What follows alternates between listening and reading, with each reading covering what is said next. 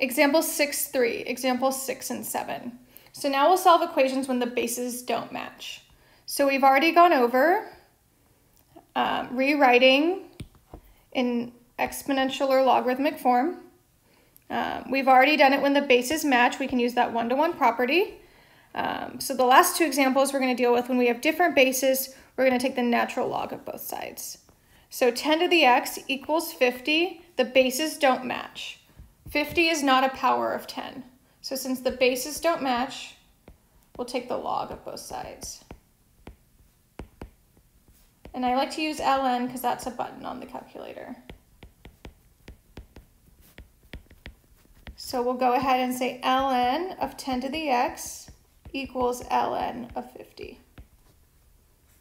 And the reason logs are useful is the power rule. So the power rule tells me I can bring the x out front.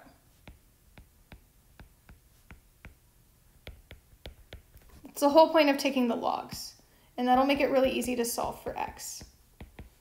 So that tells me that x times ln of 10 equals ln of 50. Ln of 10 and ln of 50 are just ugly numbers. That's all they are. So we divide by ln of 10 just like we would divide by 5. Divide by ln of 10.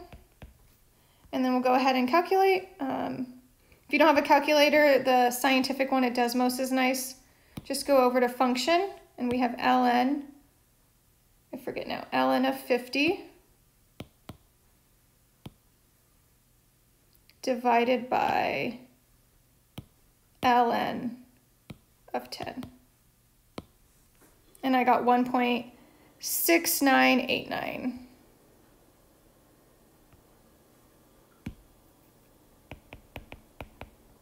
Oops. Hopefully that was right. 1.6989. So the Desmos one is nice. I'm going to use the other one just because I can display it with the notes.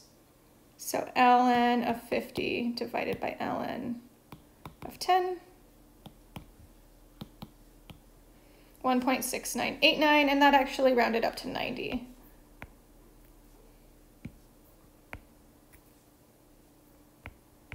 And we could check.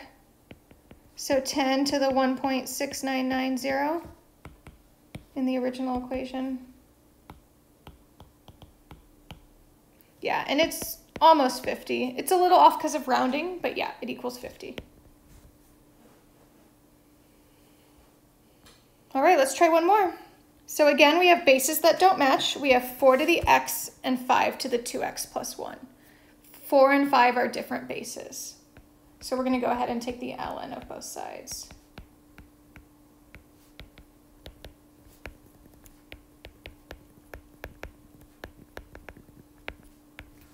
So we'll say ln of 4 to the x equals ln of 5 to the 2x plus 1. And we'll bring the powers out front. It gets a little messy here.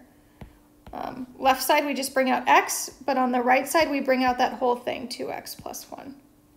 So x times ln of 4 equals 2x plus 1 in parentheses times ln of 5. So we have to do a little bit more simplifying on this one. So x times ln of 4 equals 2x times ln of 5 plus ln of 5 for the times 1.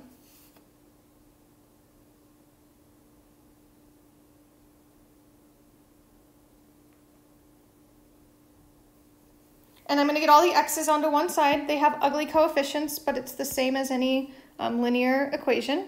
So I'm going to move I'm going to move 2x ln 5 minus 2x ln 5. It's weird, but it's the same as if I had 5x and 4x, just a little uglier looking. So x ln 4 minus 2x ln 5 equals ln 5. And then if we factor the x out, we can solve. So x times ln of 4 minus 2 ln 5. So ln 4 minus 2 ln 5 is just a really ugly number. And then equals ln 5. And we'll just divide by all of that. So divide by ln of 4 minus 2 ln of 5. And so this is the exact answer. I actually prefer exact answers. So maybe even in the last one, I would have said the exact answer is ln of 50 over ln of 10. But this is the approximate answer, the 1.6690, which is good for checking. So this is our exact answer. It's ugly and it's fine. That's our answer. But we can approximate it as well.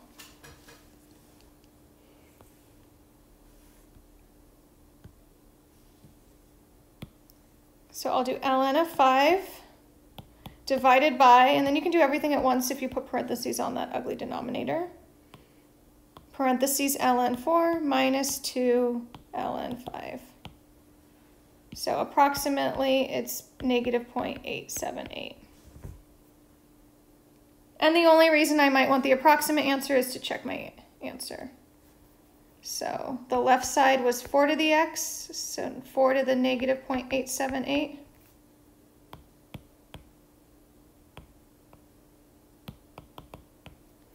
And we get 0.296. And then the right side was 5 to the 2x plus 1. So 2 times negative 0.878 plus 1.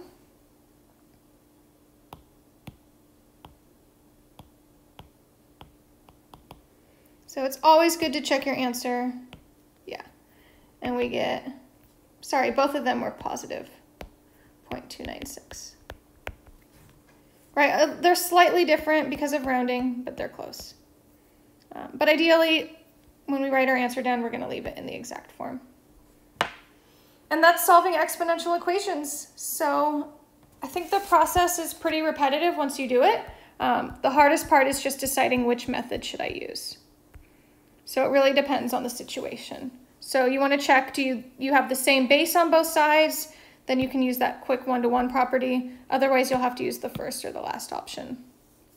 And so in the final section of this chapter, we'll do some exponential models, and we'll have to use these methods to solve them.